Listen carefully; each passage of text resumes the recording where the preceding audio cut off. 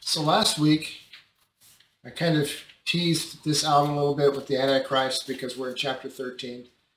And there's a couple of different things going on in this chapter. One are the personalities, and the other thing is some of the nations and countries, so forth, kingdoms that are behind and what's going on at this point in time. So I'm going to kind of break this up. I don't know how far we're going to get tonight, but that's fine. But we had a lot of Q&A last week, and that was awesome because we got to kind of get caught up a little bit, get up to speed, and see where we've left off and how everything lines up with where we are kicking off the late tribulation. So this brings us with the beast and the false trinity. So I don't know if the moniker false trinity is accurate, though it could be, and it may be Satan's motivation, but popularly people will refer to the people who are involved here, I say people, the personalities who are involved here, as a false trinity, and they'll say Satan, who desires to be like God. That's been his desire from his very beginning. You got the false Christ, the Antichrist, the pseudo-Christ, wants to be like Christ. And then some people will say, well, the false prophet is kind of like the Holy Spirit. In the way the Holy Spirit does not point to himself, doesn't glorify himself. The Holy Spirit's always pointing to Christ. So that's what the false prophet does. Could be, some people say, well, no, the role of false prophet might be more akin to John the Baptist. So in this commentary, Revelation commentary by John MacArthur, he's got this paragraph in here that I'll just read to you real quick. There's some references in there that you're familiar with from 1 John. But he says, just as the Antichrist will be the culmination of a long line of political rulers, so also will he be the ultimate false religious leader. In the broadest sense, an Antichrist is any who denies the Father and the Son. That's 1 John 2:22. Because one does not acknowledge Jesus Christ as coming in the flesh, is the deceiver and the Antichrist, 2 John 2:7. Such charlatans have been around throughout human history. In the first century, the Apostle John lamented that, quote, even now many antichrists have appeared, close quote. And he says this in 1 John 2:18, and the cross-reference also is 1 John 4:3. But the Bible predicts that the end times will see an unprecedented proliferation of false Christs and antichrists. Jesus warned, many will come in my name, saying, I am he, and will mislead many. If anyone says to you, behold, here is the Christ, or behold, he is there, do not believe him, for false Christs and false prophets will arise, and will show signs and wonders in order to lead astray, if possible, the very elect. Mark 13, verse 6, and also 21 and 22. Those satanic impostors will culminate in the final Antichrist, who will be more vile, evil, and powerful than all the rest, probably more than all the rest combined. So I wanted to lead off with that great observation, that great summary of what the whole term Antichrist means. It's kind of a misnomer for this being here, this person who ends up being possessed by Satan. Because Antichrist, really the term means against Christ. But it also, more so in this case, means false Christ or pseudo-Christ. So he's going to be a false Messiah who comes along. Also, it's been said that the only books that say anything about the Antichrist or the false Messiah are Daniel, Revelation, and also in 2 Thessalonians 2. However, the abomination of desolation is one such undisputed typology that few will dispute. Gabriel foretold it to Daniel. Jesus referred to it in the Gospels. So you have Matthew, Mark, and Luke that refers to it as being in our future. So clearly there are types of Christ that we see written by the prophets in the Old Testament all over the place. Especially in the context, when you're reading Isaiah and some of those passages that refer to that day, those days, that time, those times. the great and terrible day of the Lord, the day of his wrath, that generation, all those different terms about this time in history that we're coming to. So it's all language leading up to judgment and the kingdom. It's not limited to just those particular chapters. Let's move on here. I want to focus on something too, because what we did when we got to this weird place in the book of Revelation is we landed at a place where you have the first 3.5 years, and then we got to chapter 11, as you recall. That was the whole thing about the two witnesses. And then by the time we got to the two witnesses, we had this verse 15 and following in chapter 11. And it says about the seventh trumpet, it says, "Then the seventh angel blew his trumpet, and there were loud voices in heaven." And so that language goes on in the rest of that passage. But he never really gets to the bowls, because this is what kicks off the bowl judgments. In fact, as you see on the right, when you get into chapter 15, he refers back again to those seven angels. He says, "7 angels with the 7 plagues, which are the last. For with them the great wrath of God is finished." So we've got closing out chapter 11, or that whole period really in chapter 11, all in the middle of the tribulation, the start of the great tribulation. And it's where the abomination of desolation comes in. That's where we first see the beast in the pit and so forth. And we see chapter 12, the war in heaven, and then the flight of Israel to get out of Dodge and go to potentially Petra, Jordan, and other places. So that's their flight. And then we've got all the way through chapter 15, where you've got all the preamble setting up the bowls and exposing more of the personalities at play, including how Satan interacts with the Antichrist and how the false prophet comes in, and the things they do right to kick off at the start. So that's what this chart here shows you, is that we get a little bit of preamble to the plagues here in chapter 15, all this from heaven telling what's going on, and then chapter 16 is boom, you see the bowls. There's a lot of preamble going on with chapter 14, 15 with the setup, the staging of Armageddon. Armageddon, I think, is going to be a stage and setup, but it's going to continue on all the way to Christ returns. So however long that period is, if it's a couple, 3 years, it might be 3 years. There's the staging, and then there's not going to be the actual battle. So all that's going to be probably some skirmishes back and forth. Don't know exactly what that's going to look like. But we'll get to that part when we get there, and we'll speculate a little bit, and we'll see if we can figure out exactly what's going on. But it's interesting. Now, without further ado, "And I saw a beast rising out of the sea," Revelation 13, of course, "with 10 horns and 7 heads, with 10 diadems or crowns on its horns, and blasphemous names on its heads. And the beast that I saw was like a leopard. Its feet were like a bear's. Its mouth was like a lion's mouth. And to it the dragon gave his power and his throne and great authority." Okay, so let's unpack this a little bit. This is fun. Now, can we agree that the number of different views of the Antichrist are as varied as the colors of the rainbow?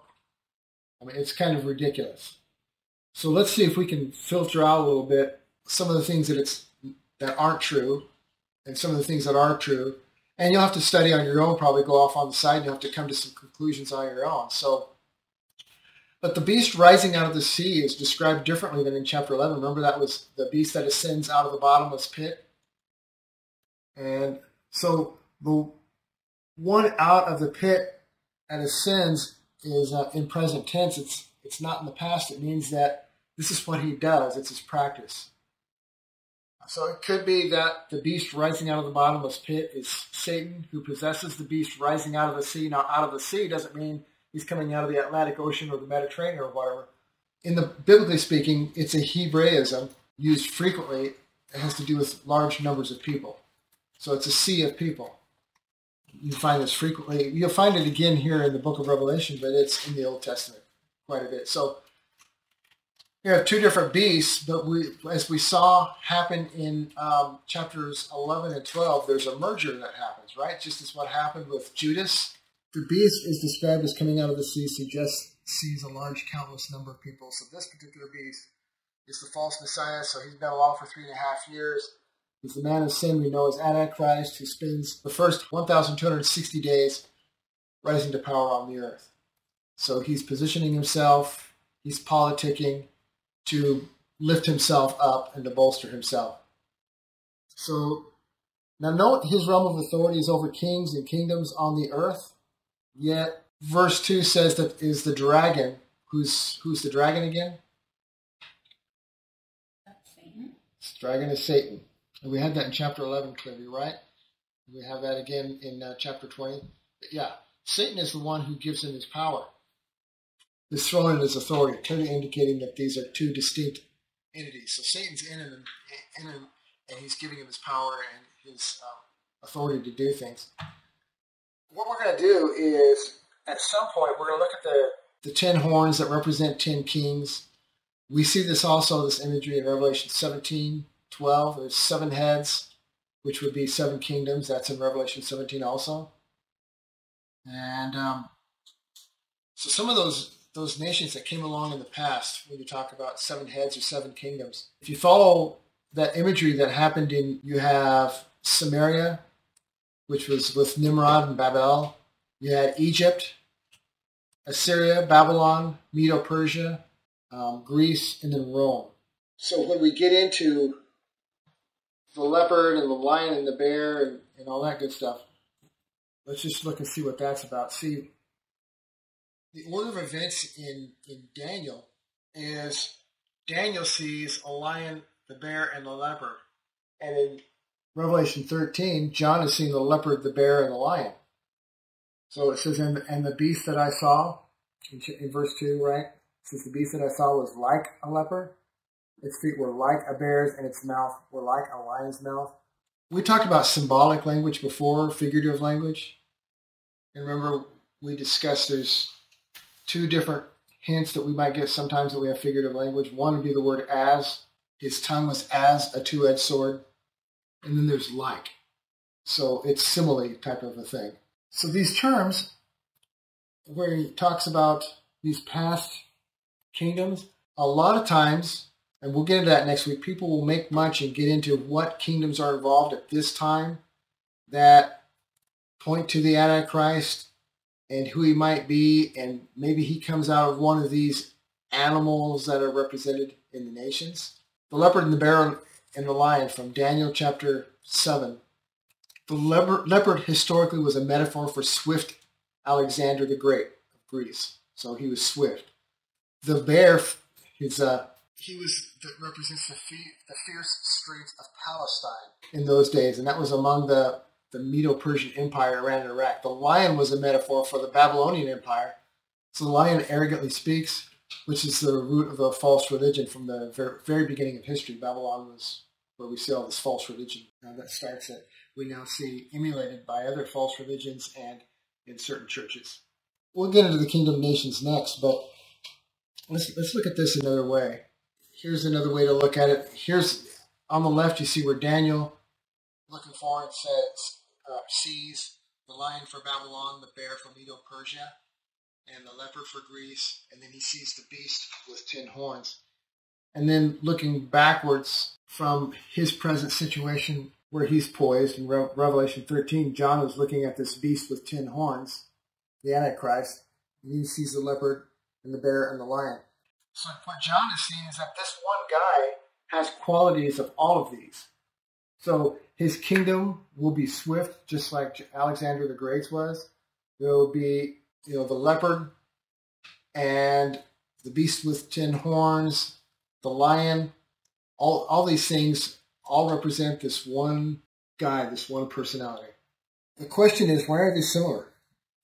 Because they have the same guy. So he's possessed by the same great demonic princes, probably, right? Who are influencing these rulers in the past. Now, it could be that these same so-called princes, these demonic rulers, might be in the Antichrist, leading up to this point before Satan goes in there. Satan well. I mean, we had the burning of children, to Moloch, and now we have abortion. You have Babylonians. Even in Eden, you can be a god. Look, you can be like, now we have the Gnostics. Look, it's all about knowing, and you can know what God knows. And so Satan uses the same tactic. I mean, we fall for the same tactic. Let's be real. Yeah. Very true.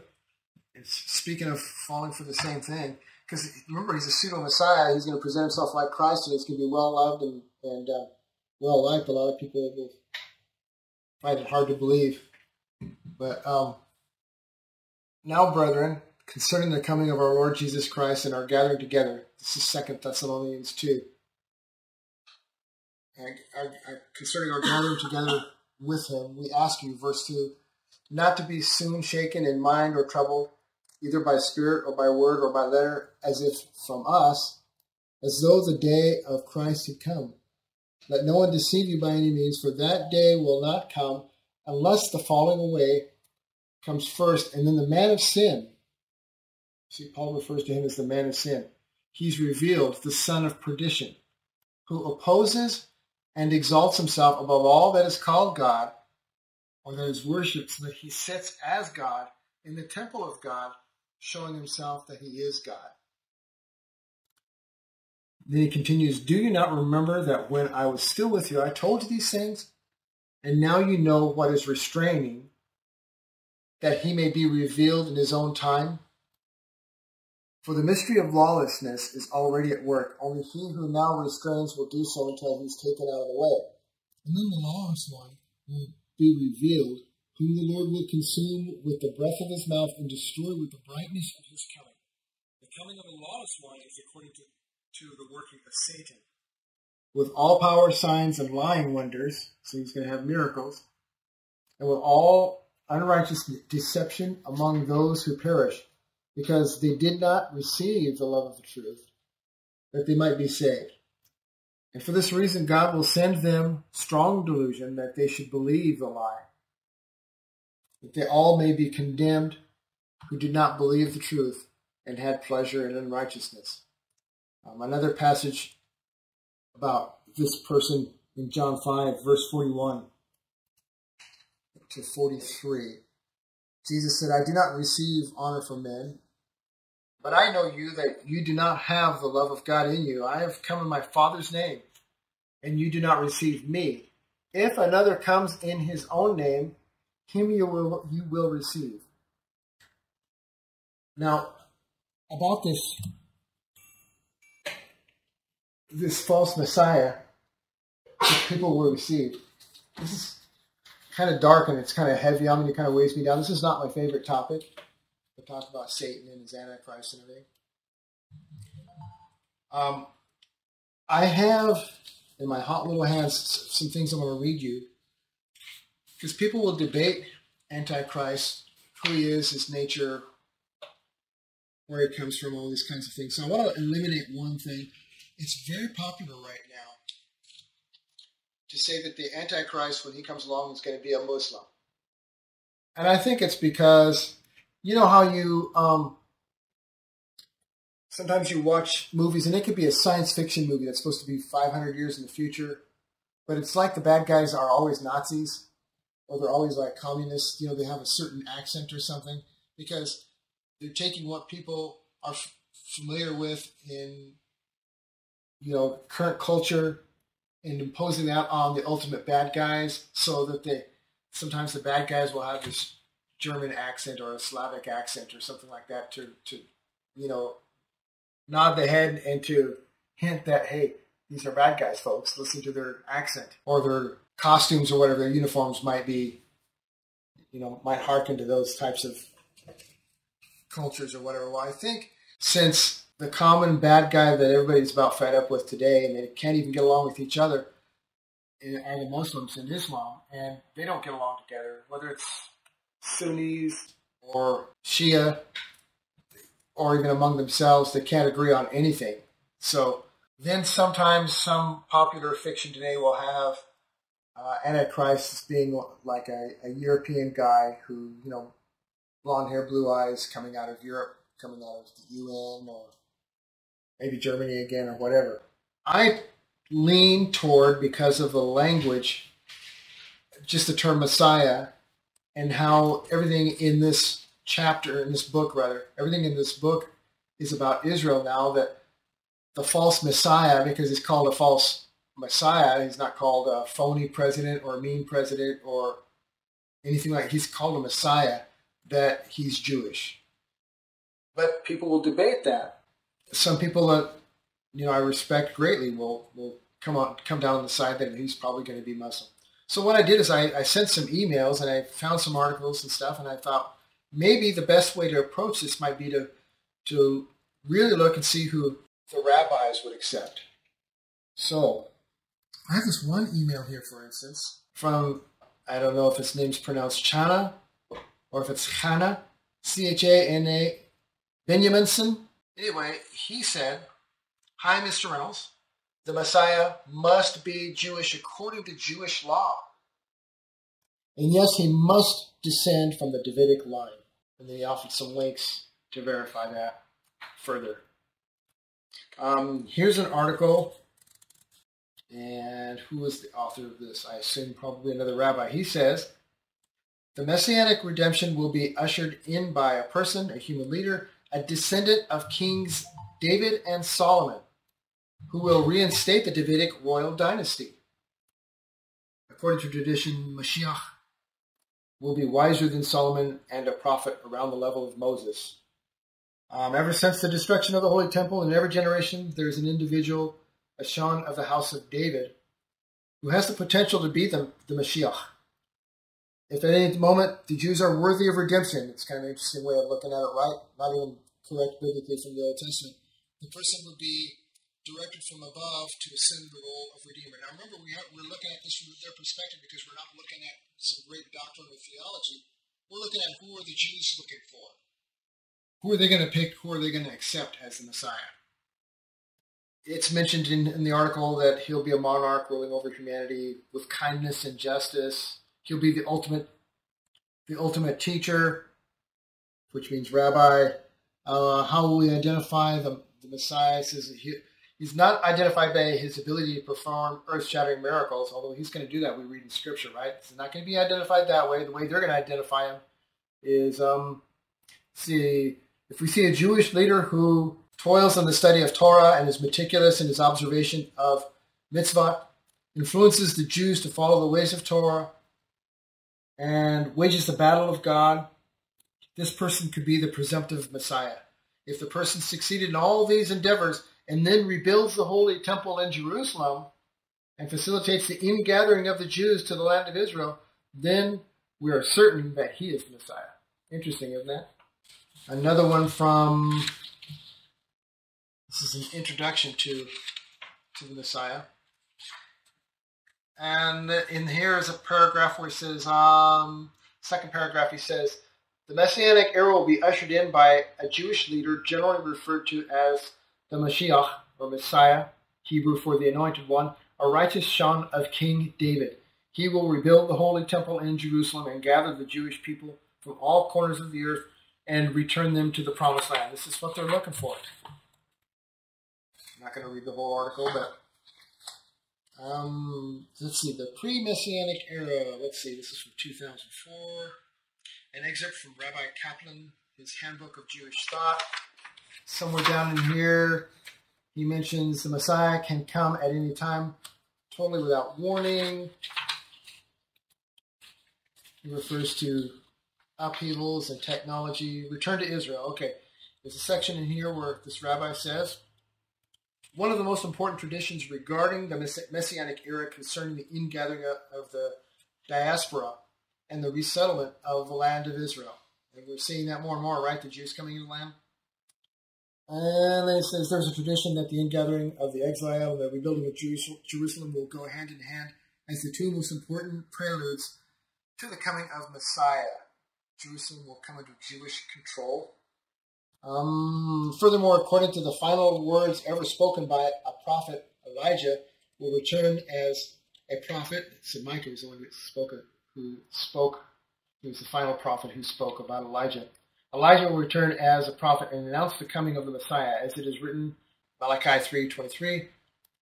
"Behold, I will send you Elijah the prophet before the coming of the great and awesome day of the Lord. This is necessary because the Messiah will be a king, and a king can be anointed only by a prophet. Do you think a Jewish prophet is going to anoint a Muslim? This got to take place. First of all, this prophecy where he's anointed, it can take place only in the land of Israel and not in any other land. What else does he say? One of the most important events in the Messianic era will be the rebuilding of the Holy Temple. So they keep hammering on that, don't they? So to speak. Let's see. Oh, they're even looking at Gog and Magog as an advent of great suffering before the advent of Messiah. Interesting. He says there are prophecies that there will be a war of Gog and Magog around Jerusalem according to this tradition.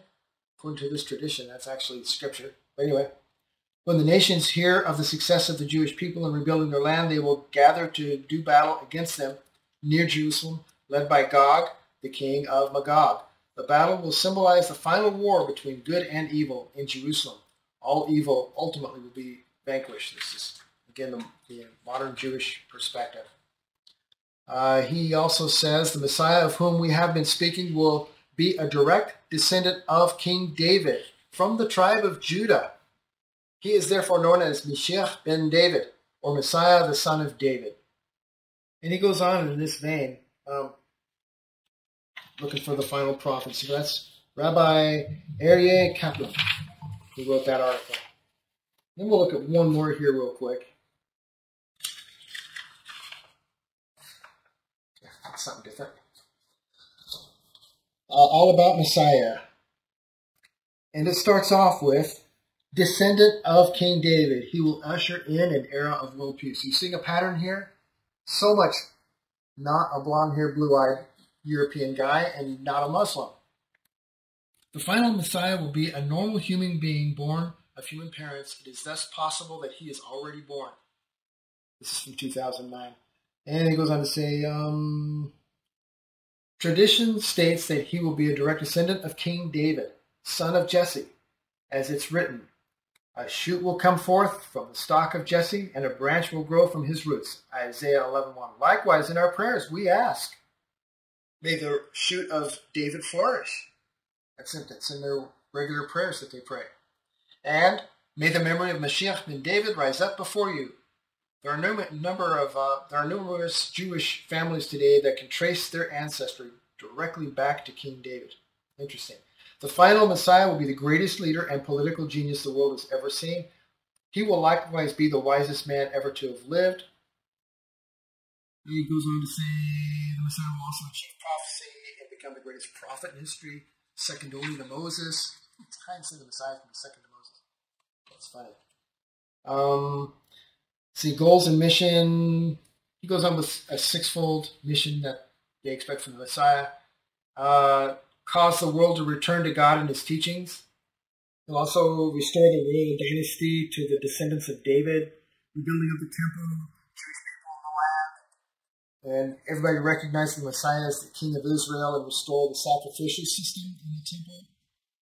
If there arises a ruler from the family of David, immersed in the Torah and its commandments like David, his ancestor, following both the written and oral Torah, who leads Israel back to Torah, strengthening the observation of its laws, fighting its battles, etc., etc. This is who they're looking for. See, they're looking also for many non-Jews that are going to feel compelled to convert to Judaism. God thus told his prophet, I will return to Zion and I will dwell in the midst of Jerusalem. So Zechariah 8:3. Jerusalem will become the spiritual capital of the world. They say in Jerusalem, the Jewish people will thus be established as the spiritual and moral teachers of all mankind. At that time, Jerusalem will become the spiritual capital of the world. Yeah, one last thing in here. He says, afterward, the children of Israel will return and seek God, their Lord, and David, their king. They will come in awe to God and his goodness in the days, at the end of days, and that's from Hosea 3:4-5. Similarly, my servant David will be king over them. They will all have one shepherd. They will also follow my ordinances and observe my laws. And that's Ezekiel 37:24. So I think that, for me, just strengthens the position that the Antichrist he'll have to be a Jew. The false Messiah has to be a Jew, not a Muslim. So he's going to trick the Jewish people and also all the other people in the world too. Yeah.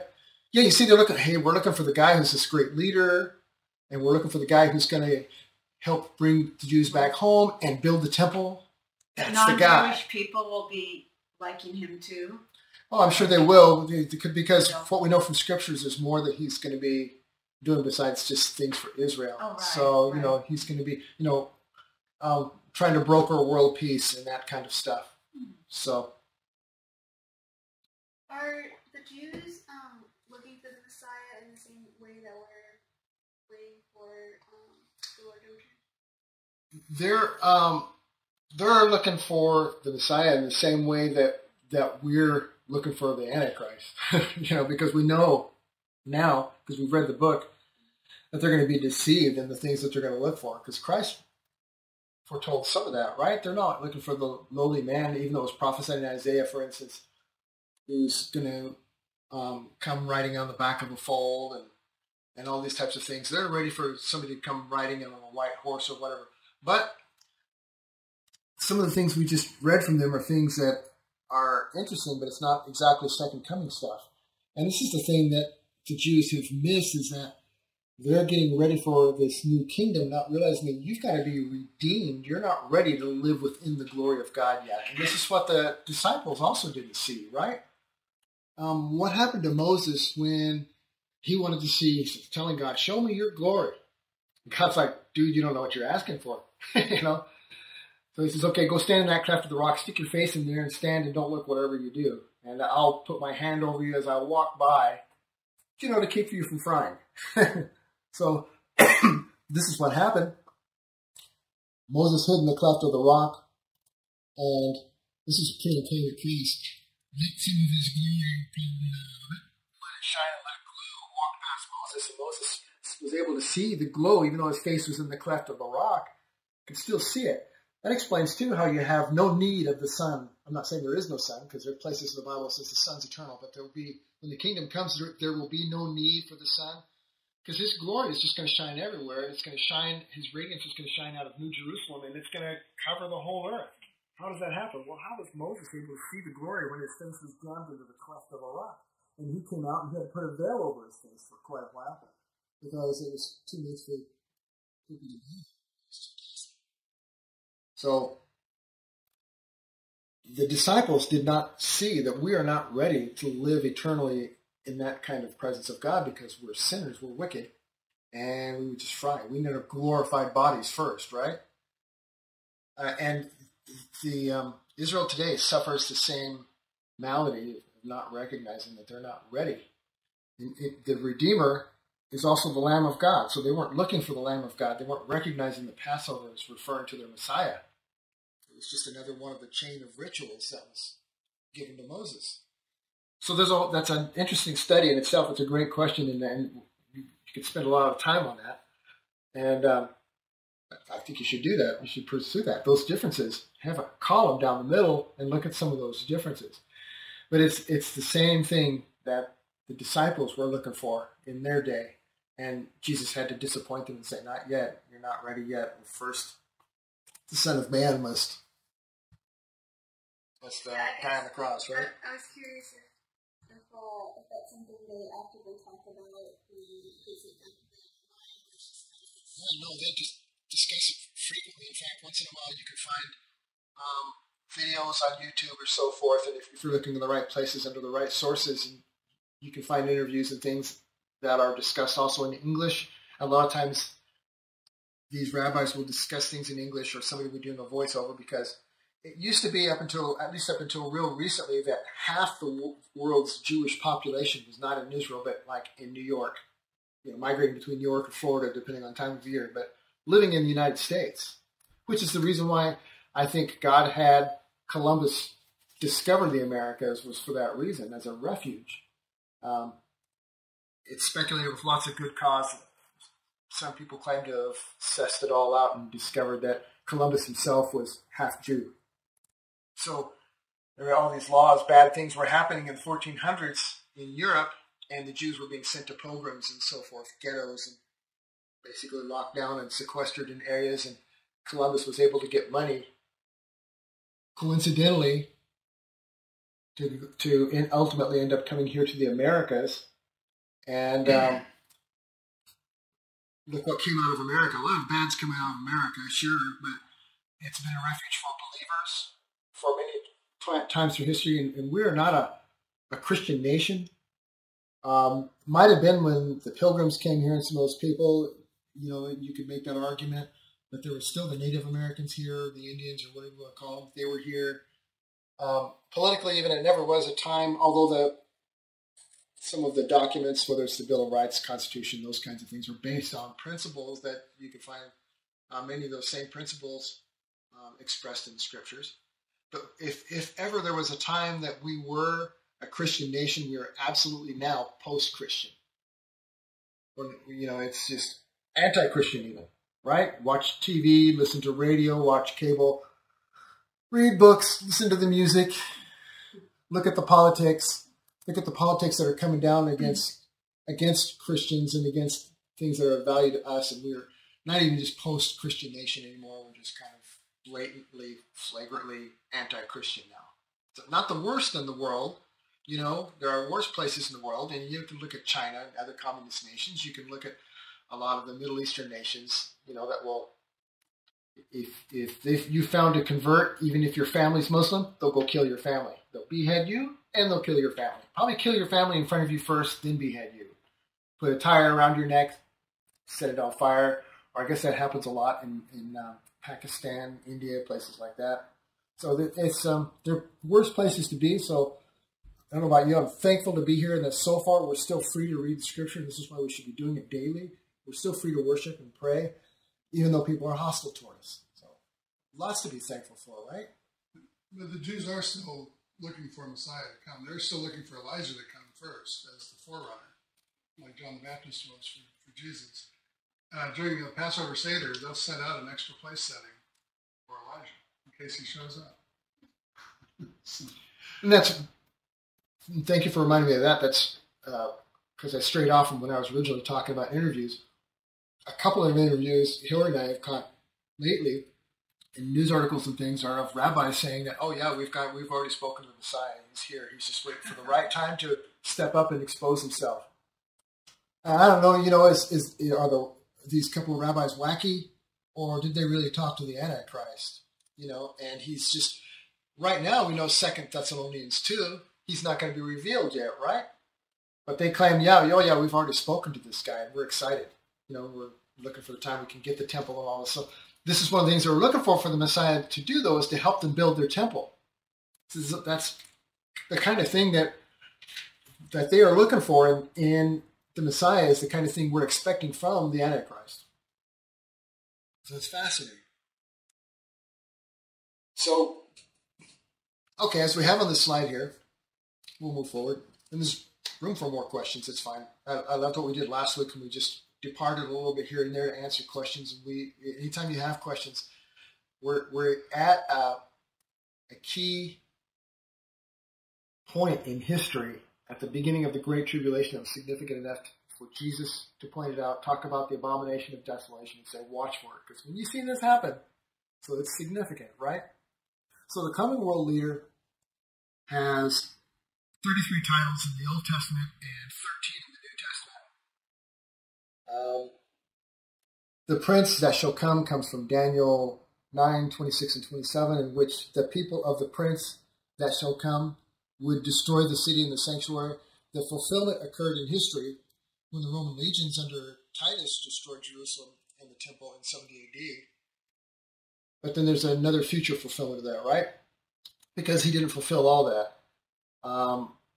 Isaiah 10 says, Ah, Assyria, the rod of my anger, the staff in their hands is my fury. Against a godless nation I send him, and against the people of my wrath I command him, to take spoil and seize plunder, and to lead them down like the mire of the streets.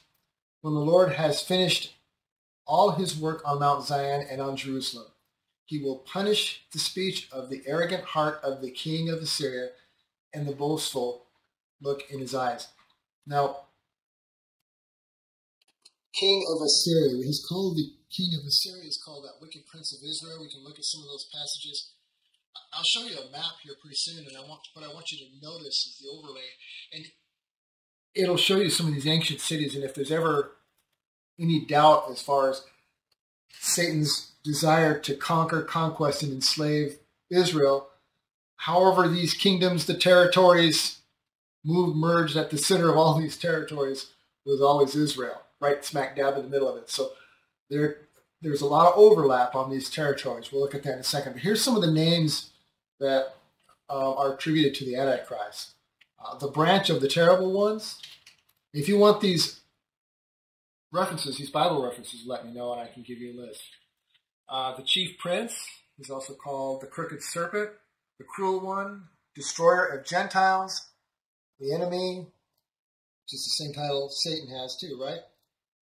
Evil man, head over many countries, head over a northern army, worthless shepherd. We're going to be looking at that one at this time too. King of princes, king of Babylon, little horn, man of the earth, merchant with balances of deceit, the mighty man, the nail, prince that shall come, prince of Tyre, profane and wicked prince of Israel, proud man, rod of God's anger, seed of the serpent, son of the morning, spoiler, destroyer, vile person, violent man, wicked one, willful king. So in the New Testament, he's also called, because we're talking about the version that's possessed at some point, right? The angel of the bottomless pit, the Antichrist or pseudo-Christ, the beast, the lawless one, the man of sin, one who comes in his own name, the son of perdition, and the vine of the earth. From Ezekiel 21, verses 25 to 27.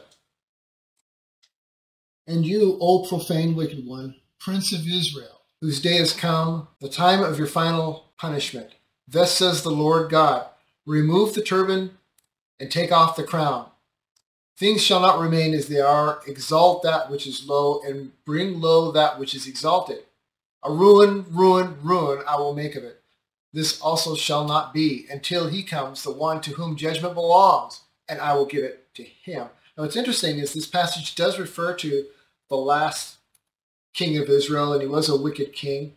So historically this did happen, but talk about near and future fulfillment, just as similar as what we were looking at before with the abomination of desolation.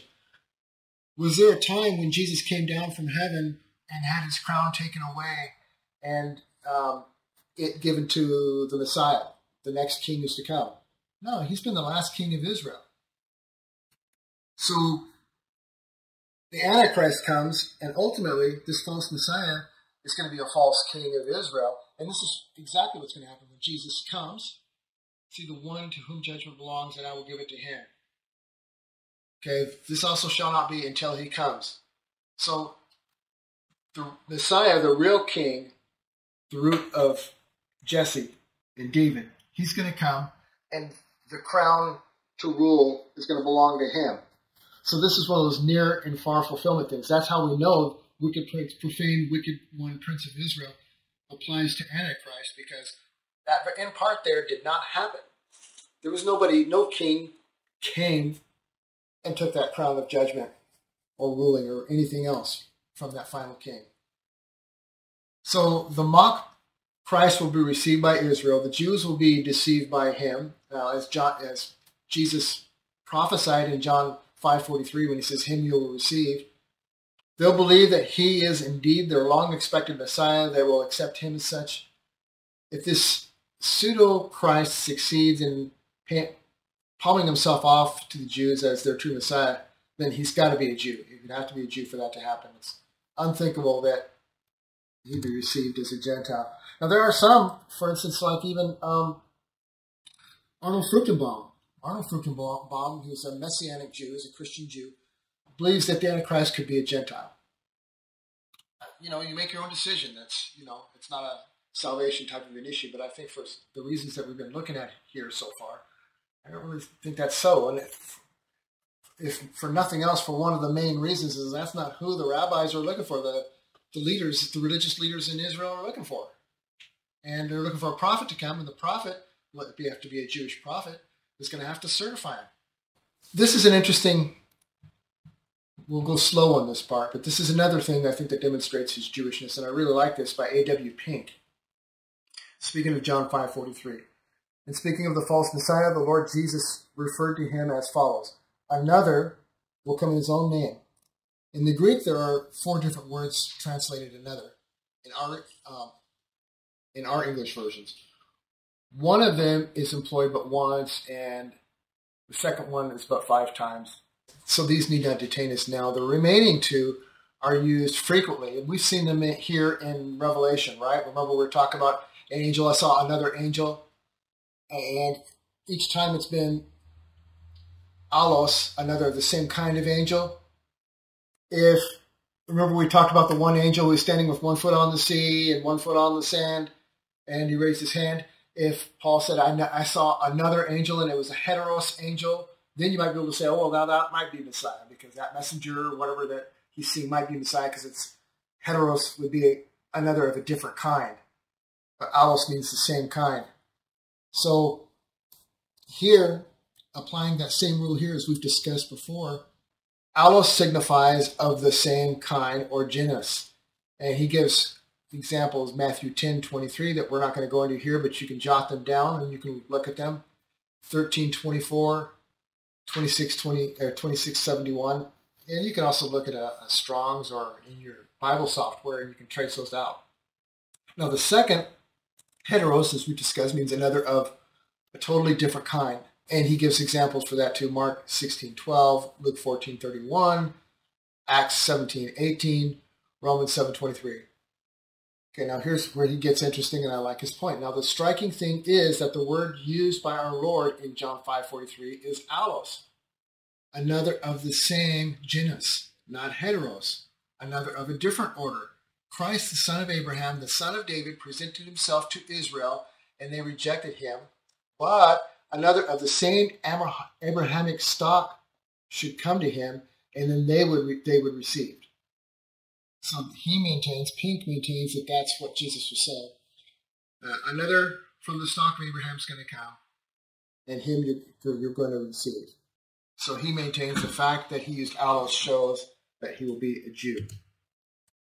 Questions? Did I lose anybody on that one? It's Greek to me. We also see that he will come from the old Roman Empire and also will be known as the Assyrian. The Assyrian was part of the Roman Empire, and he will be at least part Jew. So how do we know that he's going to be part of the old Roman Empire? This is what we're going to get into next week, because we've got this vision of this figure, this statue that Nebuchadnezzar dreamed of, and Daniel had to interpret the dream, and you had the 2 legs of iron and the feet of miry clay and iron. So we're going to get into that, but we also see Babylon in there. So we're going to look at these because it's kind of confusing, because you see Roman and you see the Assyrian, but he's going to come from Israel, and you also see Babylonian stuff in there. So we're going to see if we can figure out what some of that is about. Beyond that, when do we find out? Just to reiterate, and we've been through this passage before, 2 Thessalonians chapter 2. And you know what is restraining him now, so that he may be revealed in his time. For the mystery of lawlessness is already at work. Only he who now restrains it will do so until he is out of the way.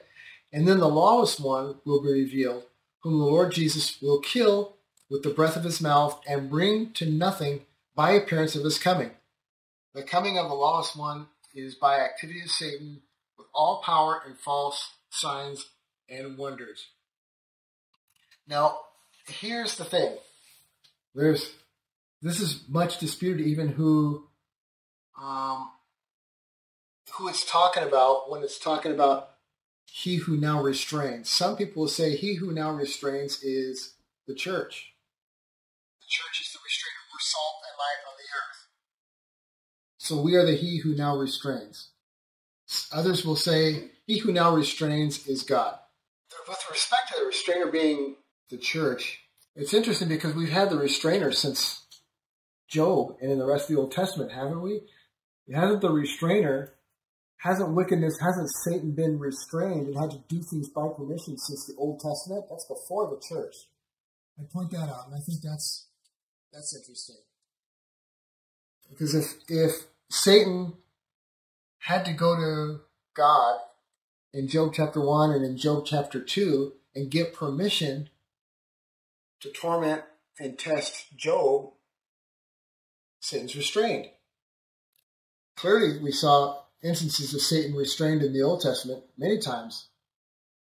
And God going before the Jews even, in so many ways, preventing some things from happening that if Satan was given free rein and his demons were given free rein, that Israel would have been destroyed long ago.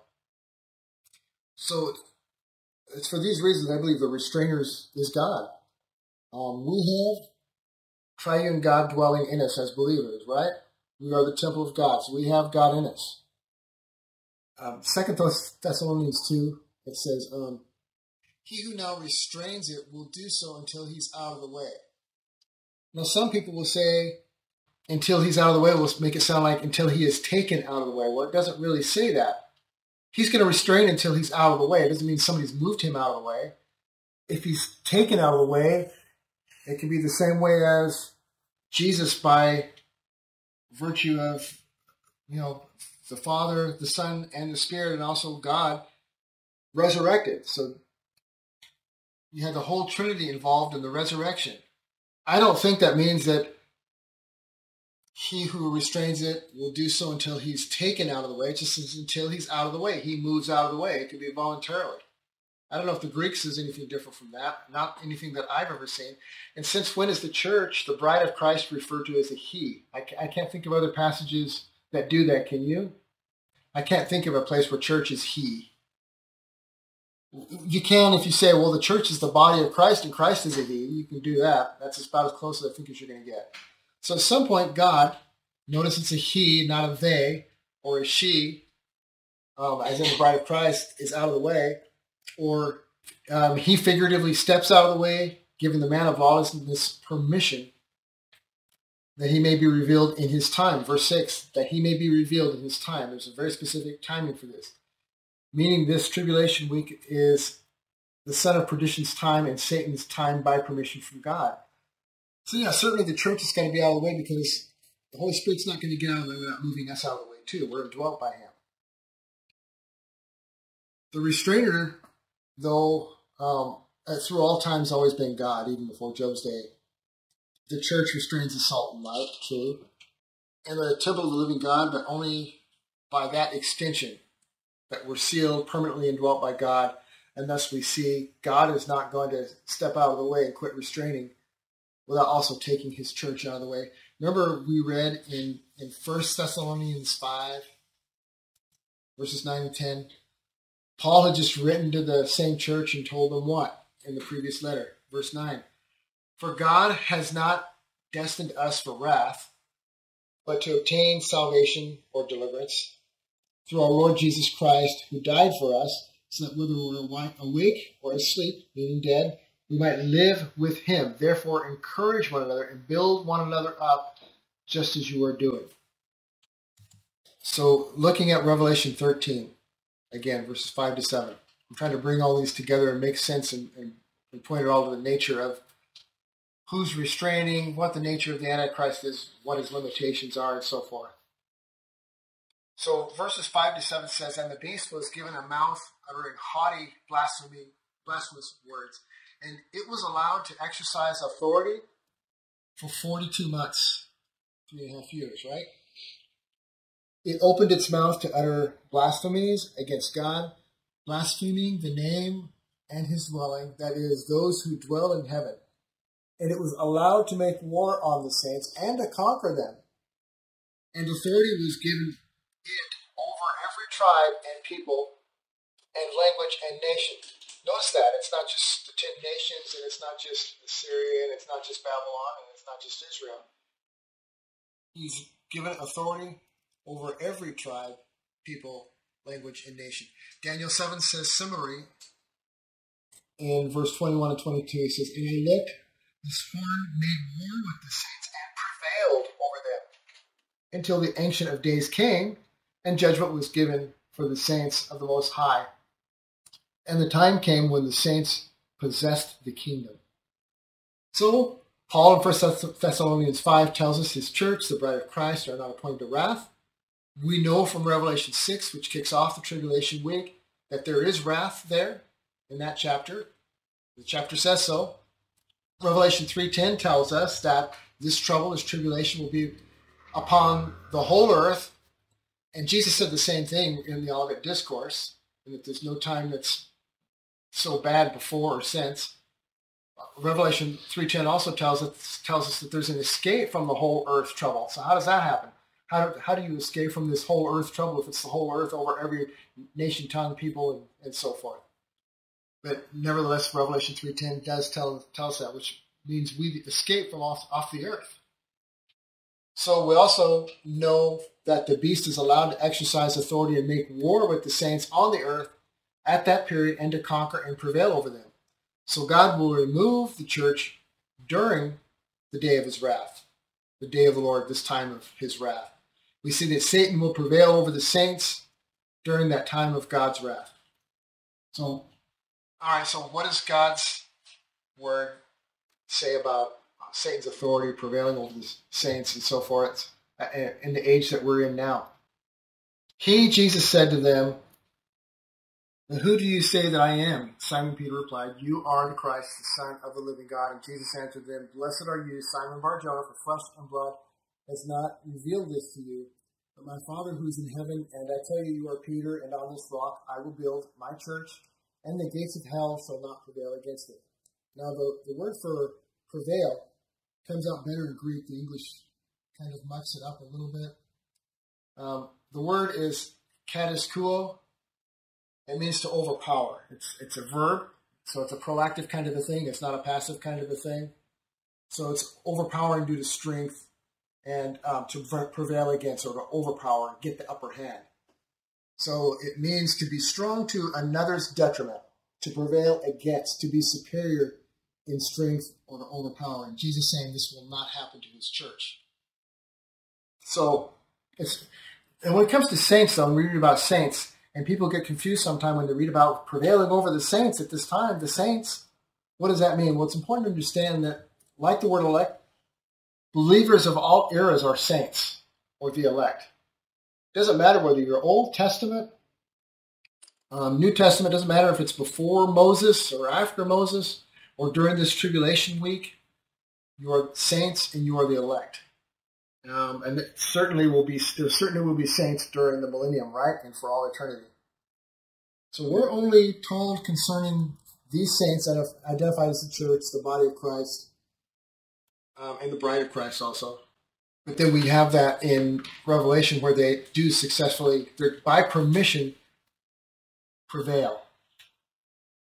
So there are attempts now.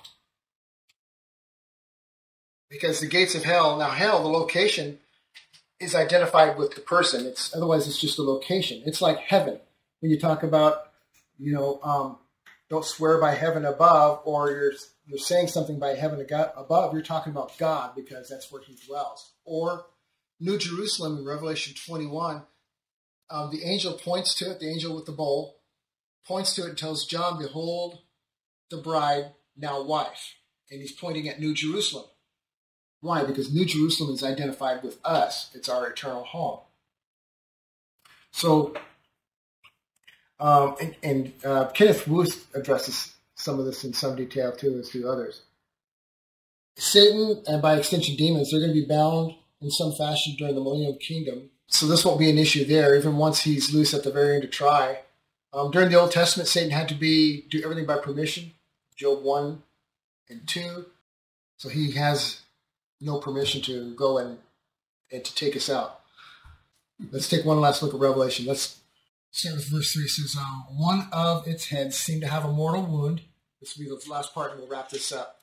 One of the heads seemed to have a mortal wound, and its mortal wound was healed, and the whole earth marveled as they followed the beast, and they worshipped the dragon. For he had given his authority to the beast, and they worshipped the beast, saying, who is like the beast, who can find it? So this passage here, when it's talking about heads, it's often argued too that it's talking about a nation though. So they're saying that this mortal head wound is that one of these nations receives the wound and then is healed. And then the whole earth marvels as they follow the beast. But the passage refers to a global system that has been established, and Antichrist is positioned among the leaders, which are the heads with the crowns in a kingdom. So the debate's whether the head that suffers a mortal wound is Antichrist or a kingdom. So what we see in Revelation 17 is this. If you look at Revelation 17, you can flip there if you want, starting in verse 9, it says, "Here is the mind which has wisdom. The 7 heads are 7 mountains on which the woman sits. There are also 7 kings. 5 have fallen. 1 is, and the other has not yet come. When he comes, he must continue a short time. The beast that was and is not is himself also the 8th, and is of the 7, and is going to perdition." Confused yet? We're going to get into that next week. That's a preview into next week. We're not going to chapter 17 next week. We're not skipping the other chapters, but we'll look at these nations and kind of unravel this wording here. So it's maintained that because the 1 was during John's time, who then? And why during John's time and not during the Great Tribulation? That's my question. It's maintained at times that this is the Roman Empire, wounded and fallen during John's time, that became and revived. It's an upcoming and revived Roman Empire that matches the feet of the statue in Daniel with the 10 toes and also the 10 horns. The thing of it is, though, is the language is very specific. Look at Revelation 13:3. "And one of its heads seemed to have a mortal wound, but its mortal wound was healed, and the whole earth marveled and followed the beast." But read this in Zechariah 11:17. "Woe to my worthless shepherd," or idle shepherd, I-D-O-L, not idle as in idling like a car sitting in the driveway idling. An idle shepherd or worthless shepherd who deserts the flock.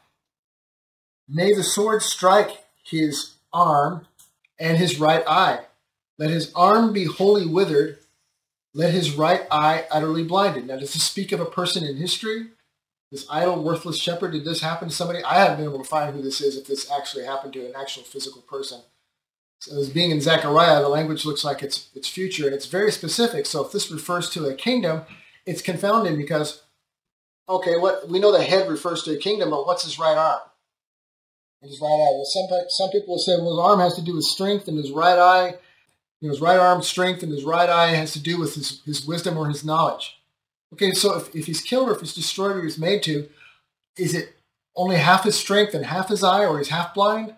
It doesn't. If it's a nation, how does a nation become half?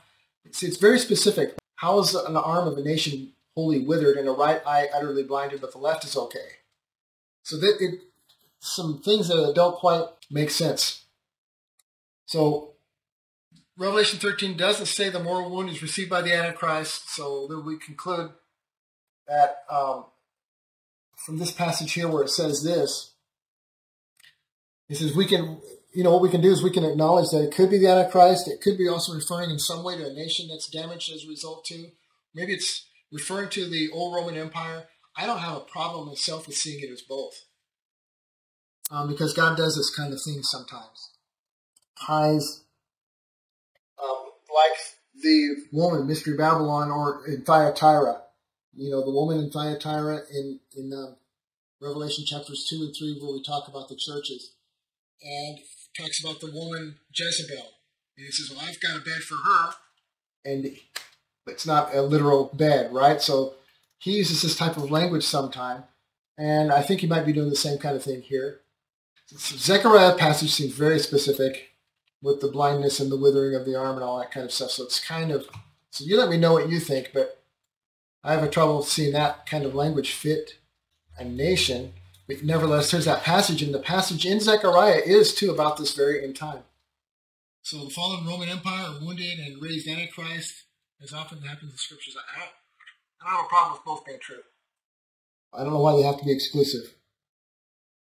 If the whole nation, the head was cut off and it's not a nation anymore, so how do they go and worship the dragon?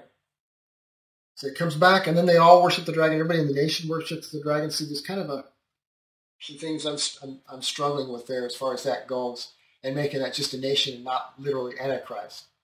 The woman in Revelation 17, by the way, the woman's not Israel. It's about the global universal false Christ worshipping Babylonian-like religion, Mystery Babylon, a false religious system that focuses on the man of sin, the man of perdition, but it also ends up worshipping the dragon run by the Antichrist. So by the time the world sees the Great Tribulation, the seven-headed dragon, according to most, like the animal examples, are what we see Daniel presents past kingdoms, the Roman Empire, and so forth, making a comeback, and lots of behavior at the Antichrist beast, behaving with the same power, strength, swiftness as these old kings. So we'll look at that next week, those kingdoms, because that's all kind of confusing. But I know this Antichrist stuff is kind of a mess, and you can, if it's confusing, you can then kind of see probably how so many people have been debating who he is and where he comes from and how that works. What are your thoughts so far on this? I thought you made it look easy when you read all those letters from the Jewish people. Well, that's what I was hoping to accomplish, because I think we can't ignore that, right? There are these biblical passages, and people will debate what the biblical passages says. So kind of run to a third authority, which is okay. Well, assuming the Antichrist comes in this time, because we're raptured, we see the tribulation in this time, who are going to be the ones making the decision or looking in deciding who the Messiah is? Well, that would be the religious leaders in Israel. What do they say? What are they looking for? So I thought that would be a good way to narrow that down. But they're looking at him as a different person than we're looking at him. Yeah, exactly. Anything else? Questions? Lots of questions. Any headaches? This isn't. I said this isn't a favorite topic as far as that goes. Getting into the stuff in the darkness that happens in demon-possessed and Satan-possessed people and so forth, emulating Christ and stuff. The only gold lining I can pull out of all this is knowing that this is a time Christ spoke of. In the Olivet Discourse in Matthew 24, Jesus kept saying, when he was talking about these things, and then the end shall come, and then the end shall come, and then the end shall come. He's promising us, look at it, it'll be over. And then shall come the coming of the Son of Man, the sign of the coming of the Son of Man in the clouds and so forth. So we have hope. And so our eyes are on the hope. These are signs we're not going to see this. And really, you could even argue a lot of people won't have made up their minds as far as the Antichrist until maybe the time when he is possessed and he starts his scorched earth policy and starts burning earth to the ground. So a lot of people will wait until they get up into the second half of the tribulation before they even start deciding that, hey, I don't think this is a good guy. When I say that, at the same time, we saw at the end of chapter 9 that all these horrible things happened to the earth and demonic creatures were loosed on the earth and people continued to, with their sinful ways and so forth, their drug abuse and sex abuse and everything else. And then they also worship the dragon. So it's kind of incomprehensible. So the seven heads, you said are kings or kingdoms. Mm-hmm. Is that modern kingdoms? Well, yeah, it's modern kingdoms, but see what the habit is, and it's really smart of God to do this. When he had the authors write the names, he had them write the names that people would be familiar with, so that you'd know the territorial areas, like on the wings of an eagle. You got from Exodus all the way up through into the future. So the same idioms, the same names, you can kind of trace throughout Scripture and tie them all together after a fashion. Now the question comes, how much, and the debate rages, how much of that is figurative and how much of that is actual. And I think we're hopefully demonstrating more and more as we go on that this stuff is actual, real deal stuff, and not all of it's figurative. Where there is figurative, like a dragon, he tells us, like he did in Revelation chapter 17. Now the horns are this, and the heads are this, and so he tells us what the meaning of the terms are. Anything else? Yeah. So when it says he has 7 heads, does that mean that those kingdoms are like behind him, like it's supporting him? Apparently so, and they're supporting him, and he's, at least what ends up happening is he ends up overall ruling over them, because remember we saw where he, and we'll talk about this next week, but it's interesting that it talks about these 7 kingdoms and seven hills or 7 mountains. And how do we interpret that? And a lot of people will say, well, Rome is known as the city of 7 hills, therefore, hey, this stuff's going to come out of Rome and it's going to be Rome. Well, it might be, but I have one trick question for you. If you remember, if you go back to your geography from school, okay, how many continents are there? 7 continents. And they poke up out of the oceans, out of the water, out of the sea, right? So possibly we know this stuff happens over the whole earth. 7 continents, 7 hills, 7 mountains. The whole earth. Just my notion, which is based on nothing other than, I think it's kind of interesting. Something worth considering. Babylon's also built on 7 hills. It is. You know, if you do that, and you can check, I think it's Wikipedia or one of those city of 7 hills or whatever, and all kinds of cities come up that are named that. So people were trying to apply eagle and what that means in some of these biblical prophecy things, eagle, in a very Hal Lindsey-ish kind of a way, find out whose national bird is the eagle. It's got to be about the United States. Well, no, it's not just about the United States. You'd be amazed how many countries all through history and now have the eagle as their national bird. So, can't really do it that way. Okay, so we'll close in prayer, and then we'll come back next week, hopefully, and or hopefully not because of the rapture, but you know, if we're here, we'll come back, and we'll look at some of these things with the 7 hills and the nations and all that kind of stuff, and the Nebuchadnezzar's statue and these 3 animals, you know, the bear and the leopard and the lion, oh my, and see what we can figure out as far as the significance of these. Thanks for your patience.